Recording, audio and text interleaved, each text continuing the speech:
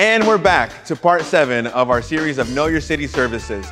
I'm here with Trish Connolly, our Deputy Chief of this department, and we're gonna go over some of the services that are provided.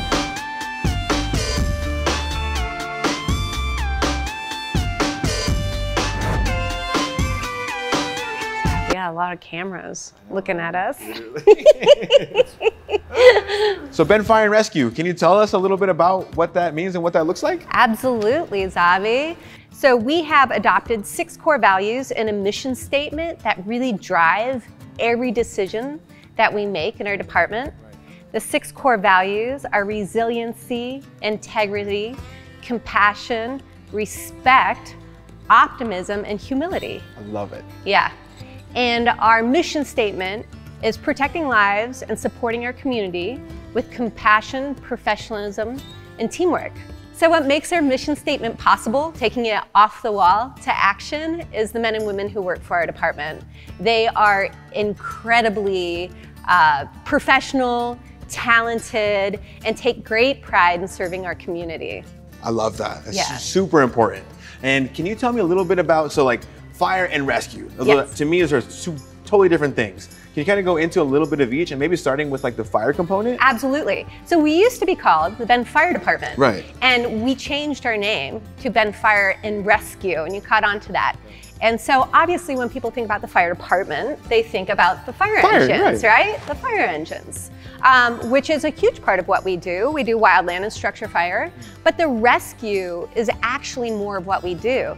A lot of people don't know that we also are on the ambulances. So if you call 911 and have a medical problem, our crews go. So we are responsible for all the medics.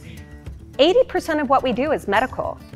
Overall, with this department, Yeah. 80%? Yeah, all of our firefighters are paramedics, Okay. and they're incredible at that job. We also have a special rescue team. So like we know we have rivers and cliffs in our area. It's gorgeous, but that also means that people can get in trouble. Risk, so, for sure. Yeah, we have 13 members of a special rescue team that are specially trained for swift water rescue, high angle rescue, low angle rescue, confined space. So that's another aspect of what we do. Yeah. So that's another huge aspect, car accidents. So they're trained in so many different disciplines to support our community. And I think that's a huge service that's provided, right? Absolutely. In our area and for all the folks in Bend. Yes. Right? What's a great way to contact that? Because again, those are very unique, very individual kind of services. Is there 911? 911. So Okay. 911, and if you call, let's say you call and have an emergency, obviously, Right. the dispatcher gets the information and sends the appropriate crew to your call. If you have a non-emergency situation, like my smoke detector or something, or I need smoke to get detector, or our medical situation that isn't emergent, they figure out which crew to send. Okay, so still call 911, right? Absolutely, you can still call 911 and they figure out who to send. We also have an incredible prevention staff here. That's another thing that people don't realize is we have a whole prevention department that serves our community, and they do plan reviews. They also do education for our community. They do risk assessments. So many people don't know, but they can go out and look at your home for if you have good defensible space in case we have a wildland fire. What's defensible mean? Yeah, that's free. Free service, right? Free so service. defensible meaning like that there's enough area around your house that let's say there's a spark from a wildfire that comes and drops near your home. Right. That spark can't propagate or start a fire and burn down your house or maybe your neighbor's house or an entire neighborhood, which 100%. we've seen. Yeah. Right. Okay. Absolutely. That's amazing. Yeah. A lot of services we provide, and we take great pride in serving our community. What are other ways to get involved outside of calling that number? The website or like social media? Can you talk a little bit about those ways? Absolutely. Yeah. So we have a great website. We have great educational tips, seasonal tips for people, safety for the river, all kinds of safety tips for the community. We've also tried to develop a bunch of videos for kids. Yeah, virtual awesome. station tour, what does a firefighter wear? So what we do tours of our engine virtually. So that's a really fun platform. We also have social media, Facebook, Instagram, Ben Fire Rescue, and we post safety tips, things that are going on in the fire department. So that's a really fun follow.